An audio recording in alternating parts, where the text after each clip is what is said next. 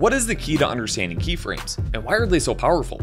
Well, it's not this key. This is just a normal key. But just like this unlocks something, keyframes unlock a whole new world of creativity. When you get in a car to drive somewhere, you first plan a route, a starting point, and an ending point. Sometimes you have multiple destinations along the way. Just like driving a car, when we're animating, we need to be planning a route before we start. Today, we're going to be working with this graphic inside of Fusion. I want this keyframes text to start at the bottom of the screen, right off the screen. That's going to be point A. And then I want it to slide up to the middle of the screen, point B. Those points are going to be the keyframes. When you set a keyframe, you're pretty much telling Fusion that that control needs to be at this value at a certain time. When you're driving, there's always a length of time before you reach your destination, assuming we haven't invented teleportation by the time that you're watching this video. So in most cases, you're going to want to separate those two keyframes in time. Let's put our playhead at frame 0, and inside the text node, go to the layout tab and bring the center point down until the keyframes text is off the screen. To lock this in as a starting point, we need to add a keyframe.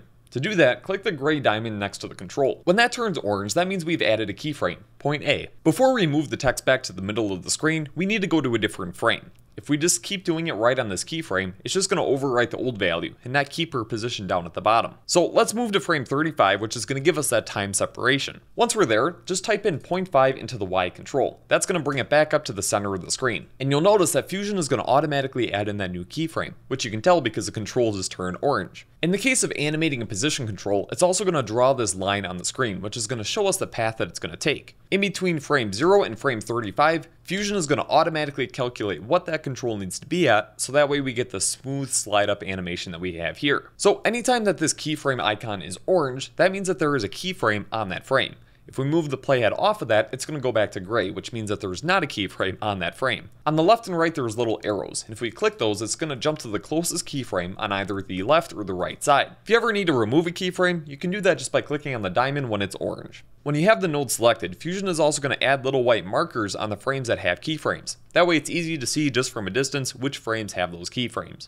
A great part about Fusion is you can animate as many controls as you want. For the next animation, let's have it so the text starts small, but then scales up to where it is now after the first animation. So at frame 35, come back to the text tab and bring the size down to something quite a bit smaller. On frame 35, add in a keyframe, then move to frame 60 and bring this text size back up. Just like last time, it's going to automatically add in a new keyframe on the size control. And if we hit play, it's going to do the slide up animation and then calculate all the values for that size control in between those two keyframes. So now we have it so the text slides up, and once it reaches that, it'll scale up to the full size. As a final touch, we're also going to make it do a cool 360. So if we go back to frame 35, we can come to the layout tab and add a keyframe on the Z rotation. Then on frame 60, we're going to set this to be 360 degrees, which is going to cause it to go all the way around in a circle. So when we hit play now, it's going to slide up, then scale and do a cool spin. If you want to invert the spin, just go back to frame 60 and then type negative 360 instead. So now we will have a clockwise spin animation. Let's be honest though, this looks terrible. It's really janky and feels like it's from some old infomercial. Just like your car doesn't instantly start going 60 miles an hour and instantly stop once you reach your destination, most of the time your animation shouldn't either. To change the speed of our animations, I'm going to be showing you a really easy way to do it using the spline editor. The spline editor allows us to change the speed of the animations over time. But before we do that, keyframes are really powerful and good to know, but they're not always necessary. My whip text and whip animate tool from the EditorCollection allow you to create simple animations like the one we made today in a fraction of the time, all without using keyframes. EditorCollection comes with 20 powerful edit page tools, so if you do a lot of video editing, it's a huge time saver that easily pays for itself, usually in just a few weeks. Learn more down at the link below. With the spline editor open, select the text node and make sure all of these boxes are checked. This is going to display time from left to right and the value of our controls from bottom to top. By default, all of the animations are going to have a linear path, which means they go the same speed the entire time. We want this straight line from point A to point B to look more like an S, which gives it a smooth motion. You can navigate around inside the spline editor with all the same controls that you would in the node graph or the viewers, and if you press Ctrl F, it's going to fit everything to view. So Ctrl F is your friend in the spline editor. If we click on one of these keyframes, a handle is going to appear. So we can move this back and forth to change the value of the control at a certain time. If we grab both of these points, we can make some sort of S shape, and that is already just going to smooth out the animation, make it look a lot more natural. Thankfully, there's an easier way to do this though, because just grabbing these handles can be really annoying to get all the values perfect. If you select all the keyframes, press F on your keyboard. That's going to flatten them all out. Right away, it's going to be a lot better, but it's still not quite enough. So if you press T on your keyboard, it's going to open up the ease controls. With this, we can change the ease in and the ease out intensities.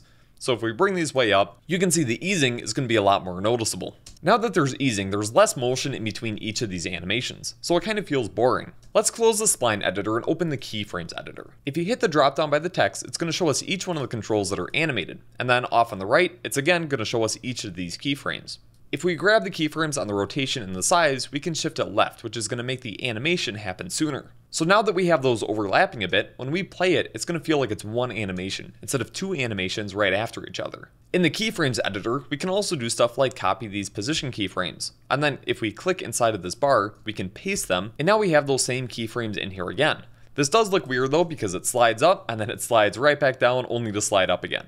So if we select those two end keyframes, we can press V on our keyboard, and that's going to invert those keyframes around. Let's just drag these to the end of the clip, right like so. And now when we hit play, it's going to slide up, do the cool spin animation. Once it gets to the end, the text is going to slide off the screen. If you forget any of these keyboard shortcuts that I'm telling you about, you can just right click on the keyframes and all of them will show up right here. So for example, you can flatten the keyframes and you can reverse the keyframes right there. As a final touch in the text node, go to the settings and enable motion blur. You'll have to bring the quality up so you don't see these steps, and it'll make the animation look a lot more natural and smooth. Make sure to check out EditorCollection and editor titles linked down below. And next week, I'm coming out with a video with 5 tricks to bring your animations to life. So if it's out, click here to watch it. Otherwise, stay subscribed. Catch you in the next one.